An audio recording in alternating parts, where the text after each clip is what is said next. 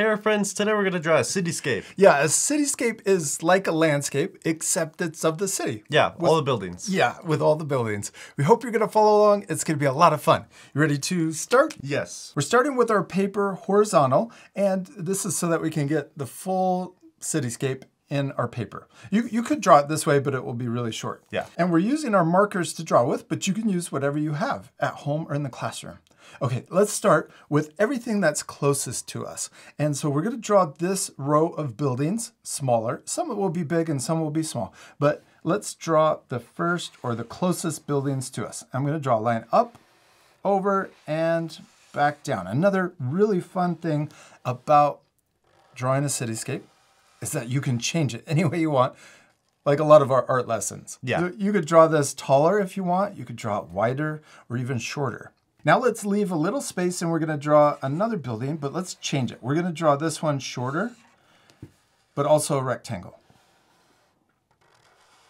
We could do other things to our building. Let's add maybe a little detail on top. We could even do that over here. Maybe this one's not in the center, it's just off to the side.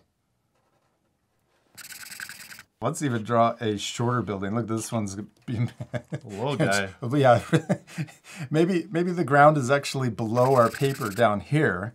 And so this is just the top of the building you can barely see. And I'm gonna draw maybe another layer, just like we have on the other ones, but maybe another layer on top of it. Ooh, and you could also even draw an antenna. Okay, now let's add another one. This one, I'm gonna draw maybe short, like this, but it's also not as wide. And we can even add another layer. Let's add another building behind this one. So I'm gonna draw it like this. It's already starting to look like a cityscape. Yeah. We need more buildings though. Yes, taller buildings. Ooh, taller buildings. Let's do it. Let's start right in the middle. I'm gonna draw a building that even has a different shape to it. I'm gonna draw a line that comes up, then maybe a diagonal line, and then we could draw another line going up further. And then I'm gonna draw across. And then I'm gonna come down. Well, maybe one more diagonal and then a straight line down. It's like a futuristic building. Yes, you could make your buildings look really futuristic. Maybe you even have flying cars. Whoa. Okay, now let's draw more buildings. And I'm gonna go a little faster because you don't have to draw it exactly like me. You can change it. Ton of rectangles. Yes, and you can draw, let's draw one that's really skinny though.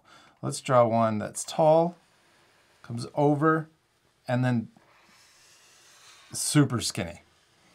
Oh, and then maybe there's even another building behind that one, like this. I'm gonna draw another building over here. Maybe there's some space too. Come down, oh, and then this one's gonna have a little like part that sticks out like this.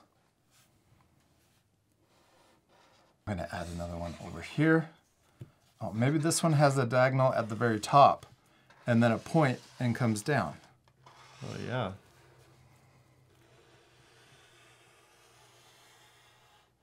I'm gonna add more layers on this one.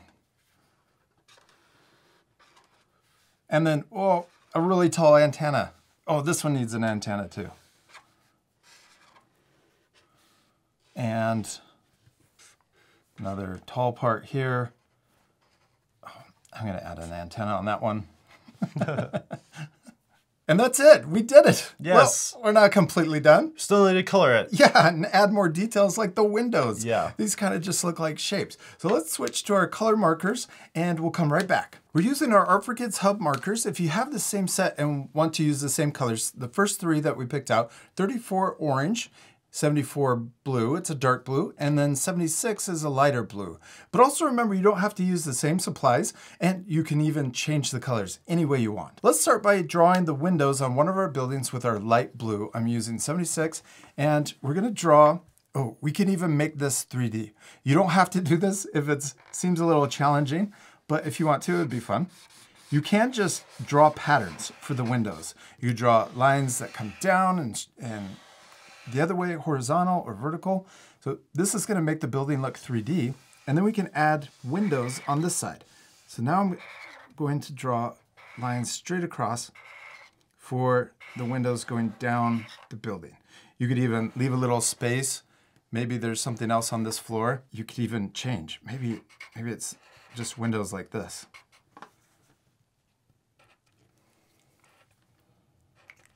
Yeah. And then let's switch to our darker blue.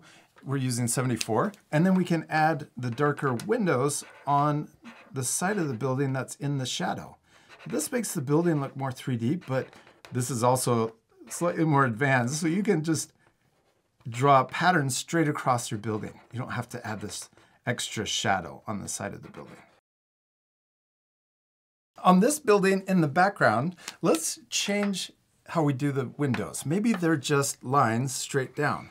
So I'm going to use the light blue and we're going to draw a pattern of vertical lines going across the front of our building. And this one we won't make 3D.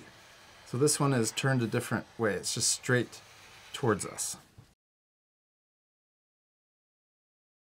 Then up here on the top, maybe there's a shadow on these layers. Oh, we could also draw windows maybe going this way too. So yeah. That's kind of fun, huh? We can also mix up the color of the windows. Maybe some of them are orange. So right here, I'm going to draw lines that go straight across all the way to the other side. Then we can also add a shadow on this building by using our light blue and just layering it on top of those yellow or orange windows that we already added. Well, look how the windows on this side look green. Yeah. Now that we've drawn the windows on a few of our buildings, let's speed up the video and finish our drawing by repeating those same steps, but we can change them so that each building looks unique. You ready to speed things up? Yes.